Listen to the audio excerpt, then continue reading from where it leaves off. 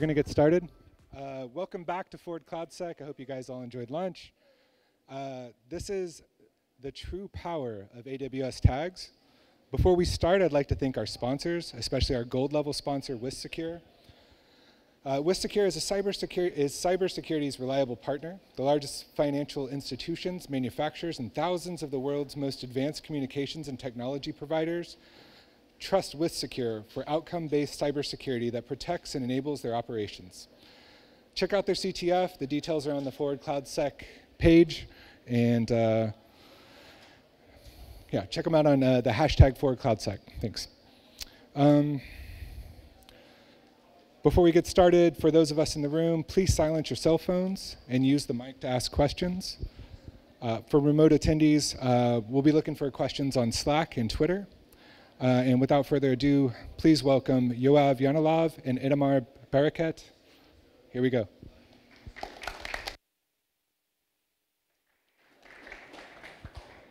Hi, everyone. Thank you for joining us today.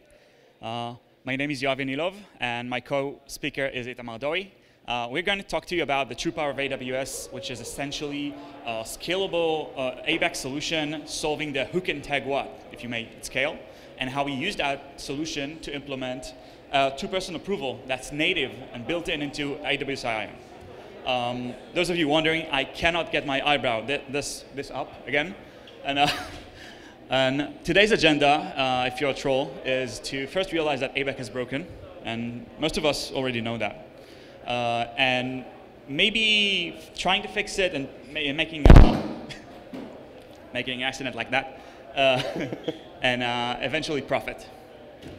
But the real agenda is actually asking you guys, who can delete an RDS cluster in your organization? And the answer I'm going to get is probably no one.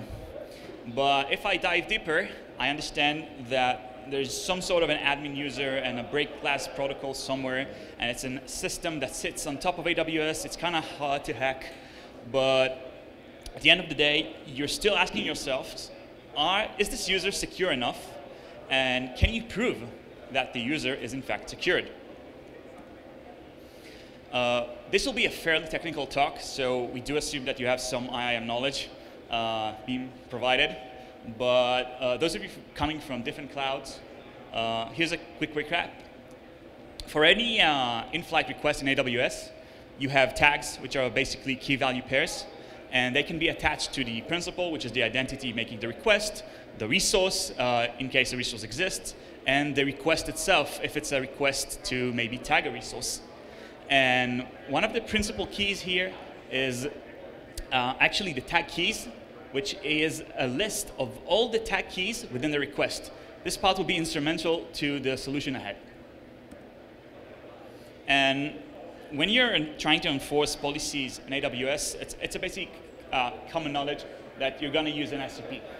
An SCP is just an IAM policy, but you attach it to an AWS account or an organizational unit or even the organizational root itself, and it affects each and every IAM principle within that account.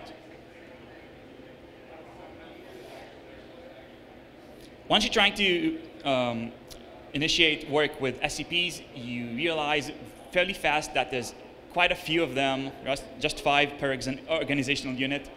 And if you're going to try an ABAC approach where it's role-based, you're going to get stuck pretty fast. You're going to have an explosion of roles. So you're going to opt for ABAC, which is a tag-based authorization. And Itamar here will dive deeper into the subject. Right. So we all want to use ABAC, right? It's simpler to define permissions. Let's say I want to deny anyone who's not an admin from deleting an RDS cluster. So I will do something like this. I hope you can see the IAM policy. There's one statement. It's pretty straightforward. We're denying all principals from deleting, performing any delete action on RDS unless they have a tag is admin set to true. Now, this raises some concerns. Who can tag the tag is admin? Currently, anyone with the permission to tag or untag IAM principals can essentially privilege their escalate the privileges and then effectively get permissions to the RDS clusters. So we propose to add another statement, and this statement actually forms like a members-only club in which you have to be a part of to add new people to the club. So you cannot tag or untag any principal with this now privilege tag unless you have this privilege tag. That's good, it will work. But imagine you have to work with 5 of those tags, or 20, or 100 of those tags. You'll have this integrity logic kind of replicated and all mishmashed into the access control logic, which is what we're here for. So we want to propose a solution which will give us some separation of concerns. We'll have the data plane, which will be as distributed and specific as we want, like deleting the RDS cluster, or who can access S3 buckets, like only team infra can access DynamoDB tables tagged with team infra. And then we want to have another integrity logic in which this logic will be centralized in one place and as generic as possible. So we can split those two statements into tagging integrity logic and the access control logic itself. So how can we scale it? When we were first thinking of how can we scale this approach and have this separation of concerns, we were thinking about a Unix file system. Let's say I'm in a server and I have 2 users. I have Alice and I have Bob. Alice should have access to her home folder and her memes folder, but she won't have access to the system folder or Bob's folder. If I need to translate it into IAM, I can say that Alice's grant area is her home directory, meaning she can tag or untag any tag within her grant area. So she can tag /home/Alice, whatever. But she cannot tag anything else. So that's first. But now we were thinking how we can give the permissions for users. I mean, how can we decide who can tag what? So this is kind of a problem, but if we'll come back to the Unix file system, we'll imagine we have a file under meta. It's called grant path. The file has entries. Each entry is a username separated by a semicolon, and then we'll have the grant area for this user. So Alice would have her home directory, and Bob has his home directory. Unfortunately, in IAM, we don't have a centralized file, so we'll have to designate a tag which will be privileged that no one can access. Now, this file is read-only file. No one can write to it unless they're using sudo in Unix. And in IAM, we don't have the actual equivalent of sudo. So we'll keep that open, but we'll try to imagine that no one can tag this privileged meta tag who gives the permissions where anyone can tag. So the value of this tag will be a pointer to the grant area of the user. This brings us to introduce control tags, which is our solution or our proposed solution to how can we scale control tags in the cloud. So first thing first, a definition, what is a control tag? So a control tag is just any tag that starts with SWCTL. We did that during our times in Similarweb, so SW is Similarweb. And all of the tags that don't start with SWCTL are just regular tags. Right, so we're seeing now the whole, I mean, this is it. This is the whole control plane. We have only 2 statements here. The first statement is kind of straightforward. We say if you don't have any grant path set, then you can't tag any control tag. You're not in the cloud. The second part, we can see here that we refer to the grant path. If we're tagging a privilege tag, we want it to be within our grant area. So we see the pointer.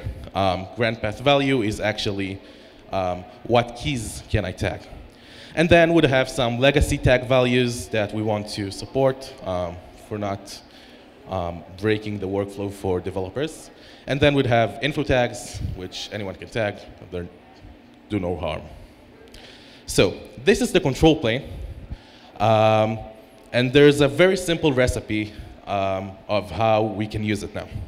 We'll take those two statements, set them as an SCP. We'll attach them to all our accounts. Then we'll write the access control logic. What actually do we want to do? Set them as SCP2 or just a resource policy or identity policy, doesn't matter. And then attach them as well to the accounts or resources we want. And that's it. Now, let's revisit our first bad example. It's the same kind of statement. We're still denying people that are not admins from deleting RDS clusters, but now we reference a control tag. We now say that you have to be either an RDS deleter or an admin, or you have control of all control tags to be able to delete the RDS. Look how short it is. We don't have to worry about integrity logic at all. This is a great building block for the rest of the things we're going to show you. And what if we can make it more secure? I mean, this is fine.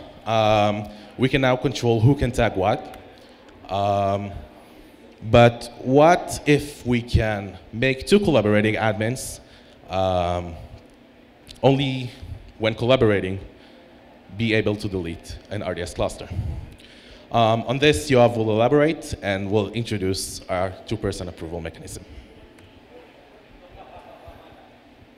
Approvals are nothing new. We all accept them for changes in production environments in our SCM systems like GitLab or GitHub, but we've never come to expect them from our cloud infrastructure. And when me and Itamar set out to approve Similarweb's SOC 2 certification, this really bothered us. And we set out the way by saying that the thing that we want to have to achieve the goal, the MVP, is to make it impossible for any single principal to delete an RDS cluster or an S3 bucket. First things first, we want to show you a pre-recorded demo to convince you that the system really exists and it works. It works in production for about 18 months now. And here you see two terminals.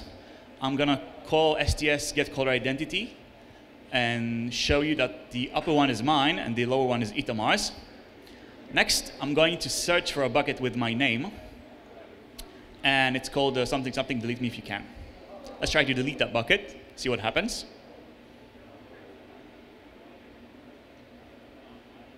OK, it failed because the SCP is connected. Next, Itamar is going to give me a 2PA ticket, which is essentially an IAM tag, special IAM tag. And there I go again, attempting to delete the bucket. And this time it worked. Let's see if the bucket is still there. OK, the bucket was deleted. Some of you are asking yourself, what just happened now? The operation that occurred when Itamar gave me an approval ticket is essentially tagging my target role with an IAM tag, which we refer to as a 2PA ticket. And without further ado, it looks like this. As you can see by the tag key, it's an admin-only feature, which kind of makes sense because it resides under the admin prefix of control tags. And the tag value is the interesting stuff. It has to match up with the source identity, which is AWS's notion of an identity within the system. And once it's set, it cannot be unset or changed. Even if you do some role chaining, you're stuck with it. So this is the basis for the integrity of the ticket. Let's dive into the SCP itself for 2PA to see how it implements those guarantees. The first and probably most crucial step is inserting some sort of a organizational chokehold on who can set a source identity. It's governed by a tag, a control tag that sits under meta, meaning that a single admin cannot set it, and we'll get to that later. And what it essentially does is says, if that tag is not there, you cannot set a source identity in the entire organization.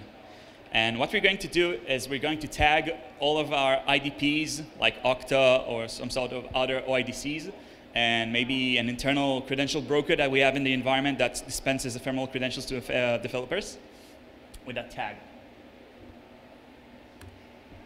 Second part is the anti-reflexive integrity, which is just a fancy name for saying I cannot approve my own tag, my own ticket, because otherwise it makes no sense. Looking at this statement, it shows that if you're trying to tag a 2PA ticket and the identity, the source identity matches your own, you're denied. Anything other than that is not denied, meaning that I can tag every identity within the system except mine. The third part, which is not crucial for the enforcement of the ticket, but is very useful for visibility, is actually enforcing the giver's source identity into the ticket. That way you can just say IAM list principal tags and see what active 2PA tickets are on that role, who gave a ticket and to whom. Right. To recap, it's an admin-only feature, makes sense. It has an identity chokehold on the organization, meaning that only a predefined allow list of IDPs and credential brokers can eventually insert a source identity. It has anti-reflexive properties. And the one thing that we've yet to specify is that it is payload bearing. We're going to use that payload to insert a TTL, basically just a Unix timestamp, saying when that 2PA ticket's elapsed and it's time to delete it. Turns out it can't all be JSON, so we did have to write a little bit of code here, which is a Lambda function that wakes up every 30-something minutes, queries the organization to see which accounts, which organizational units are actually connected to this SCP, which governs the 2PA, and then it enumerates all of the users and all of the roles within that, within those accounts, and deletes all the invalid tickets, tickets which do not have a TTL or a TTL that elapses too far along in the future. And we got that out of the way. Now it's time to set out and actually implement the data plane SCP, which relies on 2PA tickets. And it's surprisingly short. You can see it here. What it means is that you are denied from deleting an S3 bucket or an RDS cluster unless you have a 2PA ticket attributed to your own source identity, which kind of makes sense. Looking at this specific condition here and analyzing it, we came to the conclusion that this is the way that we should handle the escape from a deny statement. And we took that same condition and we planted it into control tags themselves, thus creating the pseudo functionality needed to change the meta file, right? So Itamar and I, acting as two admins with a 2PA ticket, can now add an admin control tag or even autonomy or foobar or whatever to any role in the organization, thus creating some sort of a privileged role which has access to some tags, but is not connected to the tags that admins can tag.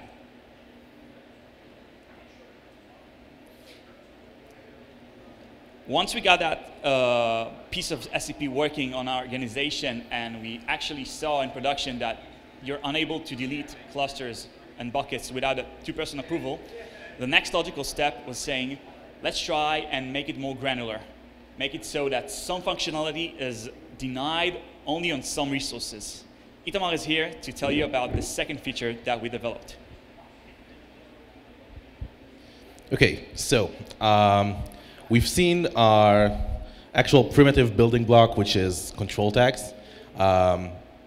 By leveraging control tags, we can actually say who can tag what. And then we introduced the feature of guarded actions that two people need to collaborate to actually perform. And now we want to introduce another level, another dimension of complexity, and making two people collaborate in order to act on one specific resource. So let's imagine we have AWS Secrets Manager, and oh, I thought we removed that slide. It was a pun intended. Right, so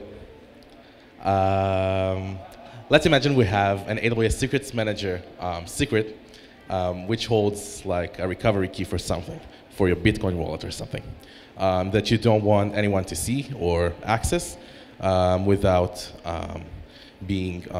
collaborating with another person. So we want to seal this resource, we want to seal this secret. And a seal is just another control tag. We designated it to be, again, under the meta subtree. And the value of the seal actually denotes what the seal is doing. So currently, the seal is set to total, which probably means that I can do nothing, I cannot interact with the secret. But this resource is totally sealed. So we have two admins there. The first one is operating by himself, and he tries to describe the secret, and that works because he should see how the resource is tagged. But then he tries to reveal the secret, and that doesn't work, or try to mangle with the tag, still doesn't work. It can't access this resource by its own. And then we have another admin role, which has a 2PA ticket, was collaborating with a friend, and they can describe, mangle with the tag, or do whatever. So seals are a good way to freeze some or all functionalities on specific set of resources. So as we see now, it's really useful on AWS Secrets Manager, but it can be super useful if we're going to think about trust policies. What if we seal a roles trust policy? We have a role that we want to escalate into. And in order to escalate to this role, we'll have to perform 2PA in order to assume. But then we don't want anyone performing on its own to be able to change the assumed role policy. So it wouldn't make sense. So let's see how it works. We have an IAM policy now, which has, I think, 3 statements. And the first one is quite the most important. We'll see we have 2 conditions there, but we deny anyone from updating assumed role policy. And this statement takes effect if we don't have a 2PA ticket and the role is sealed with a sealed value that is called deny trust update. So if the role is sealed with another value, it doesn't work. If it doesn't take effect, and if the role acting has a valid 2PA ticket, it still don't take effect, so we can bypass it. So that's the first statement of how we can bypass the seal. The second statement and the third one are quite, let's say, technical, because we don't want people from changing the seal without having 2PA tickets. So that's the first statement we see here. And another one, we want to disallow anyone without any established identity from interacting with the seals. Because all of the 2PA world is actually heavily relying on human identity and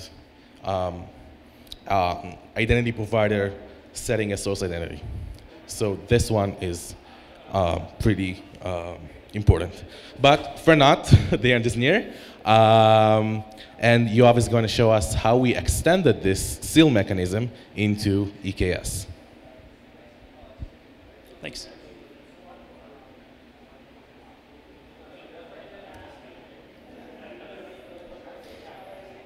We set out on another goal, which is to extend that notion of approval of 2PA from AWS IAM into Kubernetes. Those of you familiar with Kubernetes authorization system know that using an ABAC model is probably not powerful enough to implement something like a two-person approval, not natively within EKS. However, EKS does support authentication using AWS IAM. So, if we configure our EKS cluster's AWS auth config map in such a way that there's a regular admin and a super admin, and the regular admin is not allowed to create new EKS Kubernetes roles and Kubernetes role bindings, which are the equivalents of IAM policies and policy attachments, which leaves it in a state where it cannot easily escalate into super admin credentials.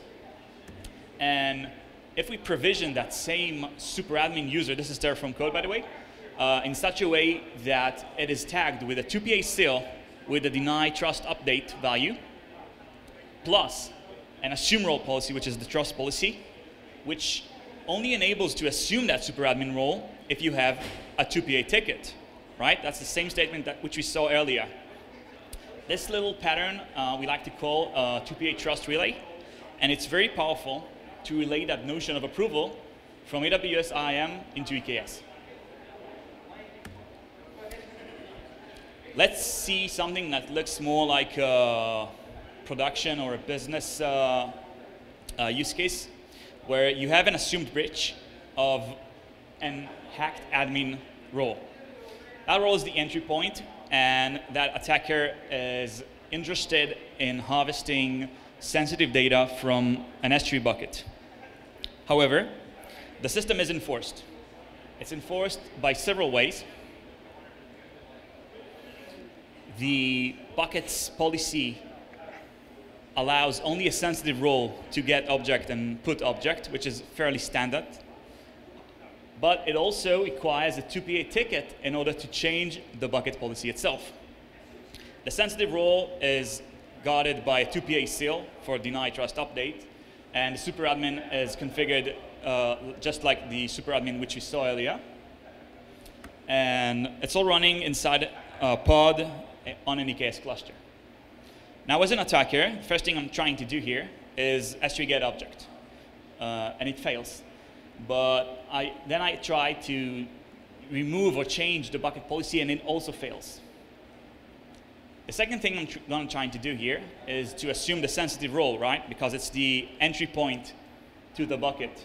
But I cannot do that, and I can not change that sensitive role's trust relationship because of the 2PA seal.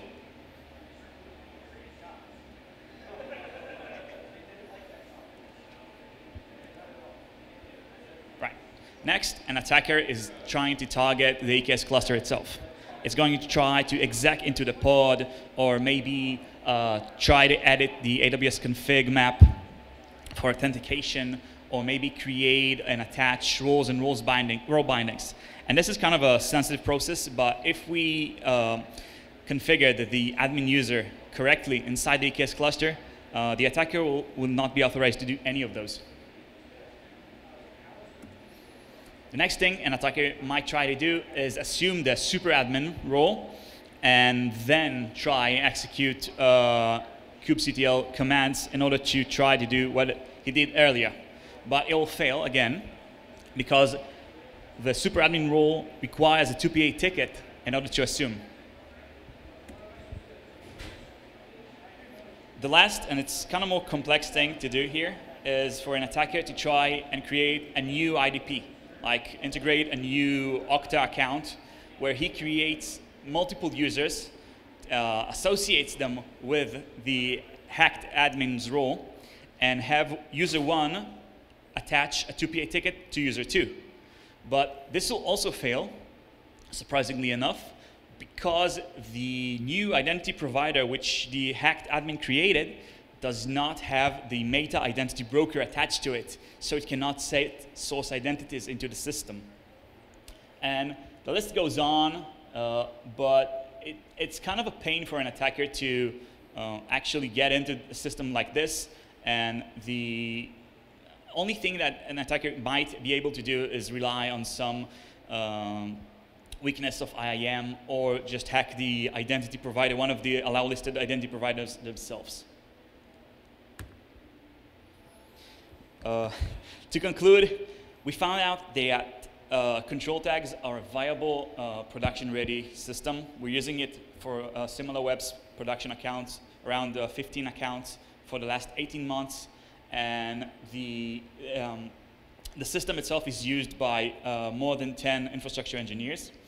And we're using it for all of the things that you just saw, plus creating additional SCPs to guard IPs. So even if our credentials do leak outside, they are unusable. And of course, we can override that with a control tag. That way we don't have to worry about some developer, some escalation path, which create a gap in the security. And also, yeah, it's essentially a free system, because IAM operations don't cost anything. We are only paying for the Lambda. Thank you very much.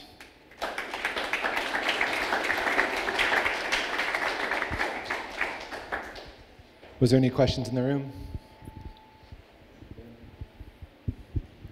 So how do you build confidence in this being correct? Right? You've got a lot of sort of meta policies going on, and IAM is not, in general, a good language for expressing meta meta controls, right? Yeah. So how do you gain confidence, for example, that those attacks that you listed out, but then other ones are also not possible? The core concept of the control tags here is that this is a living and breathing organization, and it has legacy tags. So we're not trying to fix those, and every ABAC system that's built on top of those is essentially broken by design. And what we're trying to do is implement our organizational SCPs in a way that only uses control tags, or to a maximum extent. The control tags themselves, it's kind of easy to prove that mathematically. You just assume something, and then you get a contradiction, so it's false. Well, right. And are you using a solver for that? Like, no, there's no solver needed. Well, you say that, right? Right. But you're making an assertion without, like, what is the evidence then that you have done this correctly? A mathematical proof. Okay. That is specified with a pen and paper, not an SMT. Right? It's a self-referencing tagging construct, sort of like a members-only club. Sure. You have to have this specific grant path in order to tag with control tags, but that grant path is a control tag itself. Right. So the only way to bootstrap that system is to make sure that there's an admin role with the admin control tag, and at least one IDP with the meta identity broker set to true. Right, and then it's implemented in IAM. Yeah. And that implementation can be incorrect, right? So if you exchange an string equals if exists for string equals, that may be wrong.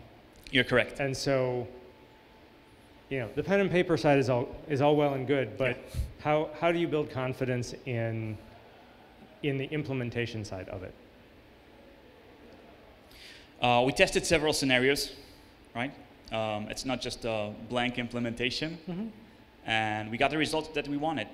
It's a combination of tests and like the proof itself. I just want to add that it's really hard to test this. I mean, you cannot write unit tests for it. Visibility is really hard. Even if we're talking about a user actually trying to interact with the resource and he gets an access denied, it's really hard for him to know why. So that is really hard and one of the pitfalls of this. And we did have some outages when trying to implement this. But then we reached a stable state. And it's short enough. It was really different at the beginning, but it's short enough. It's like 5, 6 statements. We're confident enough to use them in production, but it takes time, of course.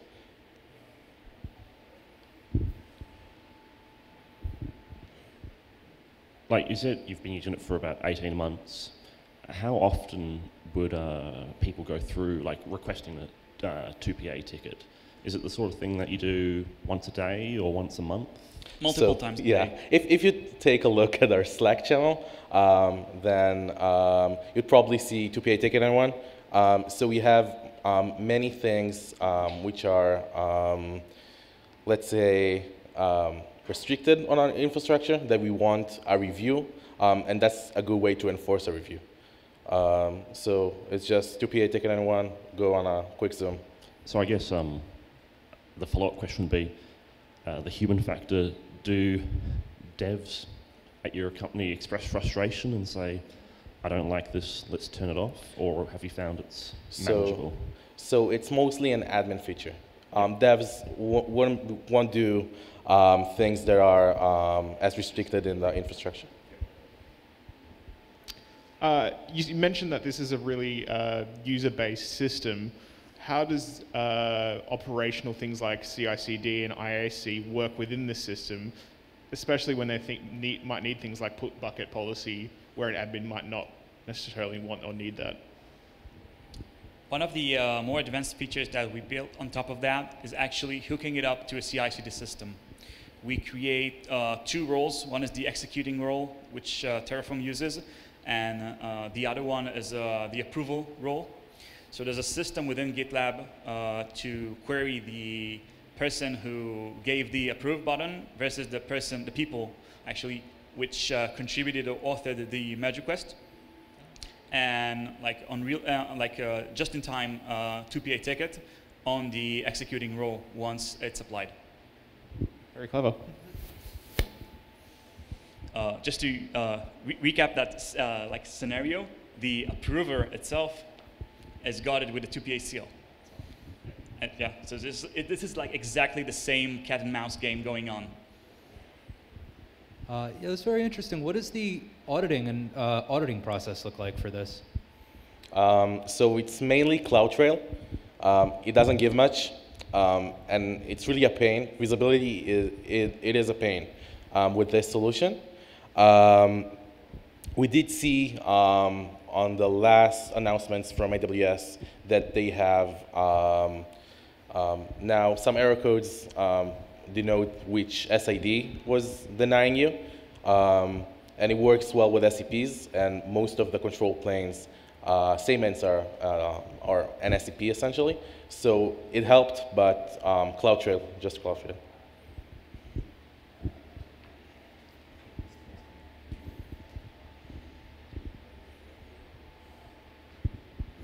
So I like the design of the system. My question is, how did you go about implementing it? Because I see it being something that, like, okay, if you're starting net new, you know, fresh accounts, new accounts, I could see this working, but trying to apply this to brownfield seems like it would be really difficult. So how did you approach that?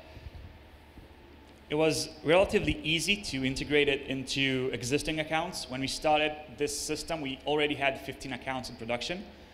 And the trick here is to just pick the prefix for the control tags to a prefix that you're not using in the organization. It's pretty easy finding like prefix such as this. And once you got it, you just tag the first admin role and the first IDP, and you're set to go.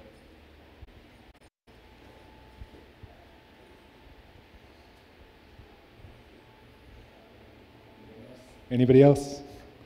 There was one question from Slack in a comment, and I think it picked up on something that was already asked actually, is how difficult was it to debug your access denied error messages? I think that goes into the SCP stuff.